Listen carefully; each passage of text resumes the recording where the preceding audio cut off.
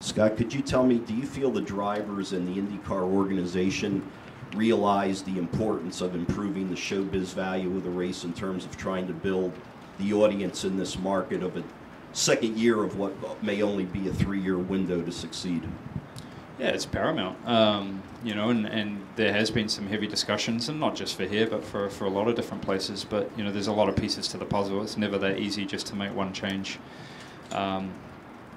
In that moment, you're going to annoy or anger somebody. So, I think, IndyCar in the off-season have done an amazing job of going to these tracks, testing configurations.